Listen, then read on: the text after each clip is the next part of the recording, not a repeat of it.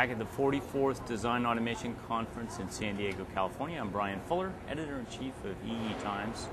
And with me now is Xerxes Wania, who is the CEO of Sidense, a non-volatile memory company up in Canada near Toronto. Thanks for taking the time to chat with us. Thanks, Brian. You've been now a going concern for 3.5 years. That's correct. Tell us where you are with product development, product rollout, Sure. all that sort of stuff. So Sidense, as you know, is a non-volatile memory, embedded non-volatile memory company. We consciously sort of went after the truly deep submicron technology, so 130, 90, 65, and so on. Right now, we've got a few customers, and we're rolling out our products in 130 and 90, and soon in 65. So that's sort of the status of the products. And you're selling them as embedded cores as opposed to hard IP. Okay. That's right. There are a ton of companies. Ton might be a little bit too much, but there are a ton of companies chasing the alternative memory space, particularly in non-volatile memory. How do you compete there? Yeah, there's definitely competition, and I think most of the companies are going after the discrete non-volatile memory market, where you're trying to get replacement for flash and so on. What we've done is, and then there's another category who's gone for the embedded non-volatile memory, but for the low bit count. So you're looking at a few bits to maybe a few kilobits for analog trimming or some key storage or so on. What we did is we looked at the market and we sort of went after the high bit count, so including the low bit count, but the high bit count, but not discrete. So you're looking at a sweet spot between 256 kilobits to a megabit. And we found that there are a lot of companies out there that are looking for embedded solutions to store their boot code or encryption key storage, or maybe want to write these things 2, 3, 4, or 5 times, not multi-time, not 100 million or whatever, you know.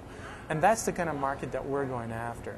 And we just realized that on top of that, there's a big demand for low power as well. So we're going low power, secure, reliable OTP market. So here at DAC, you're looking to make alliances and partnerships for the most part? Yeah, I mean, DAC's a good place to come and see all your customers from all over the world. We have a lunch panel tomorrow, on Wednesday as well. So that's where we come to DAC for, yeah. It's making the contacts and so on. Talk a little bit about your technology and how you differentiate your non-volatile cells from somebody else. So ours is the only memory out there that we think is 1 bit per cell. So one transistor per bit cell. So you've got one transistor.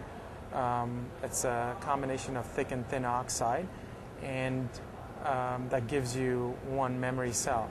So you can't really go lower than that. So we think we're the smallest, the highest density product out there, and that sort of and that one transistor also works well with the power consumption. So it's the lowest power, very high speeds, because we use a 2-terminal device as opposed to most of our competitors are using a 3-terminal device. And the main thing is this is standard logic CMOS process. So you're not changing the process in any way. So in my experience selling hard IP for the longest time with analog and mixed signal is if you try to tweak the process, the customer doesn't want to talk to you, right? Right. So our first thing was, do we have a product that does not require any sort of tweaking to the standard CMOS process? And once you do that, and then you've got low power, density, secure, and so on, you've got a product that is going to help our customers go to that next step to integrate larger pieces of memory. So you're selling IP now at the 90 nanometer node? Yeah, correct? absolutely. 90 is a lot of customers in 90 nanometers. Yeah. 65 and below. Right. If I'm a discrete non-volatile memory manufacturer, I'm running Right. into some really gnarly problems Right. at 65. Right. You mentioned oxides; they get very, Right, very right, thin. right. Because you're not making the discrete device. Right. You're, in a sense, kind of stepping back a little bit from that problem, but yet it's your problem. Yeah. How do you manage that?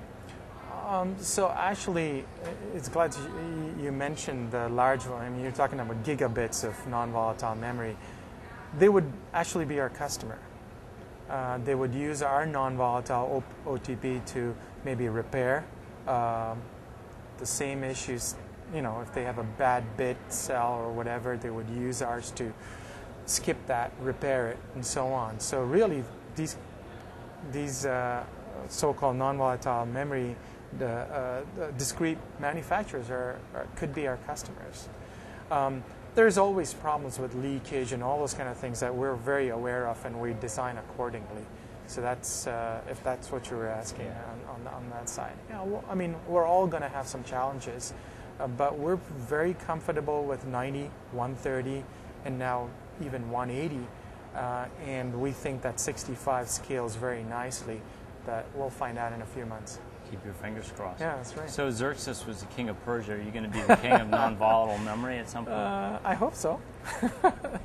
Well, I don't want to have the same defeat that he had a few, 100 years ago. So I'll make sure I keep my territory. Good. Thanks for taking the time. Thank you very much. Thanks, Frank.